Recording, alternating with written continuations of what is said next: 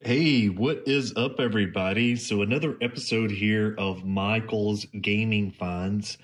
And well, I picked this one up and I paid a total of $40 for all of this. Let me just go ahead and show you some of the controllers. These are 100% the official PlayStation controller. So this is actually one for the PlayStation 3. Here is a DualShock 2. Obviously, it's got a lot of kind of dust in there. I literally have not looked in here yet. So another Sony PS2 controller. One more. There's some just standard AV cables. And then there was another controller down in here. Yeah, so I've got one controller right there. Another one. Another one. Another PlayStation 2 controller. And then finally, this PS3 controller. Yeah, so what I will do with these is that these will be paired with, obviously, some PlayStation 2s. And really, they should help me get probably about $20 per piece out of the PS2 that I sell. So I may bundle two of these with one of the PlayStation 2s, for example, and at least list it for about $100. So that is all the controllers. Now for the consoles. One of the things that was said was that this Xbox does not turn on. Now, obviously this is one of the older Xboxes, so it really doesn't matter. I probably won't do anything with this one except for just list it directly on my offer up page or something like that for probably about $20, just so at least I can start by getting half out of it. Now, you could open this up and pull the hard disk out of it and use that in another system if you wanted to, or you could actually try to troubleshoot it. I'm definitely not interested in trying to repair these Xbox consoles.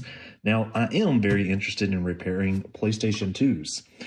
So, as you can see, this did come with two PlayStation 2s, and as I open this up, you'll see that I have already labeled them. I know, it's a crappy label, but as this one says, the disc does not auto-start, the DVD works, and more than likely, the laser seems worse than some of the other PS2s that I have worked on in the past. But this is a completely good PlayStation 2. It does work, and yeah, if I could clean this up a little bit, again, I could pair this with just two of the controllers by themselves, and I could make about $100. Now, this one was in better shape, but the problem, or at least originally, was that the video would not come on. Well, there's an easy fix to that. You can actually run this button combination to kind of reset it.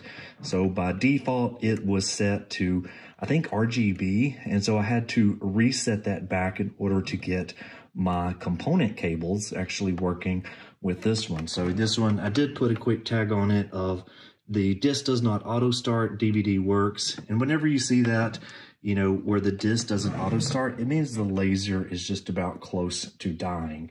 But yeah, this one will easily be another $100 paired with two controllers and maybe some games that I have left over.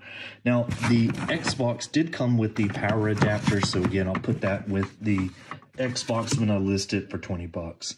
And then finally, there was this PS1. I have not started any sort of troubleshooting process with it, but what I do know is that the green light does appear.